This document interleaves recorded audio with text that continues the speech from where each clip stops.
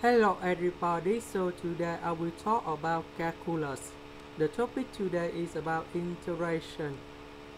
First, we change secant of s to the power of 4 into secant of s square multiplied with secant of s square. About this one, we change for this one. Later that, we use about integration by substitution. So we put about u equal to tan s. We do first the derivative of this one, so you got about this one in here. Later that, we need to change the bounds.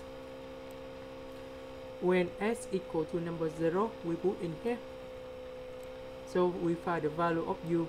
Similar for s equal to b over 4, so we change tan s equal to u. Secant of s square ds, we change for du,